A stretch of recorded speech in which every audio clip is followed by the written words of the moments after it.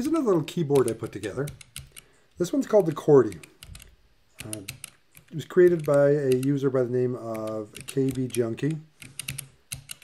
He put up the STL files to print it out and the instructions on how to assemble it, all the parts that you needed. A really good guide.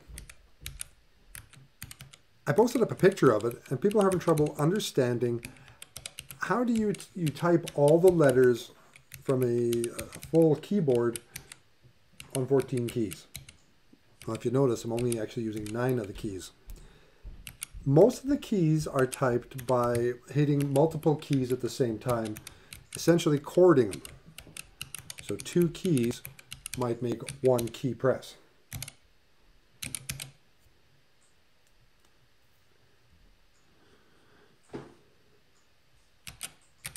Now, another question came up of what kind of speed was I getting, and you can just see there 20 words per minute. Now that was a little higher. I think I got closer to 15 on the second run. So it's slow and it takes some learning. And there's not a good reason to do it. It's just kind of fun.